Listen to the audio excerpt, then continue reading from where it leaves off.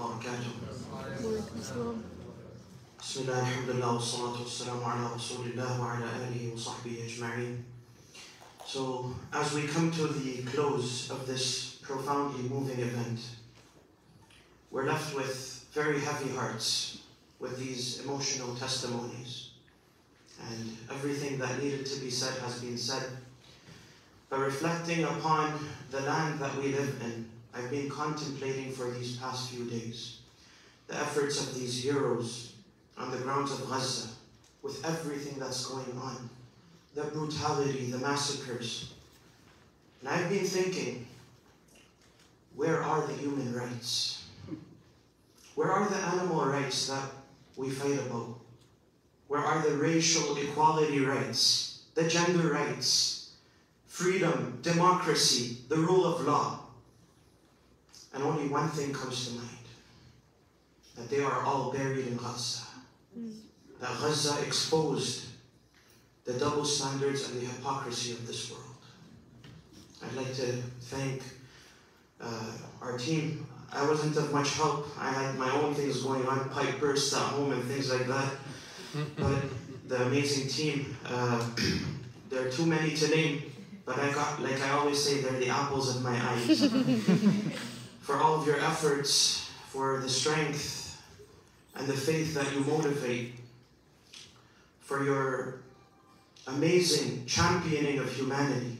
And along with that, I'd like to thank our dear heroes, the doctors, Dr. John, Nurse Hamza, Brother Abdullah, Dr. Thair. May you be written as those who are raised on the Day of Judgment, as people who basically, fought for the sake of giving humanity, humanity a chance to thrive. And may the world remember you forever, despite you not wanting anything on your walls. And despite you not wanting anything in blogs or vlogs. But may the world remember you for the giants that you are. With this, I just want to say, may Allah bless you all.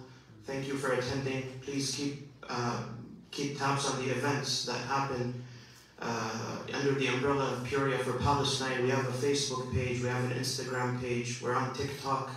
We're not doing the trendy dances, but we're up to giving the messages and propagating and discussing the latest that's happening, in the news and in our localities. MashaAllah, tabarakallah, our team.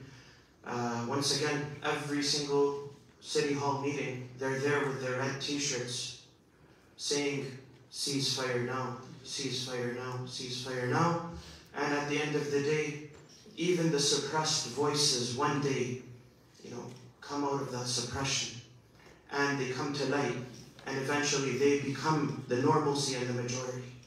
So with this, I ask Allah subhanahu wa ta'ala to bless you all. Free, free Palestine. Free Palestine. Free, free Palestine. Free, free Palestine. From the river to the sea. From the river to the sea. Palestine will be free. Palestine will be free. وسيجعل الله بعد عسر يسرا وآخر دعوانا الحمد لله رب العالمين وصلى الله وسلم وبارك على سيدنا محمد وجزاكم الله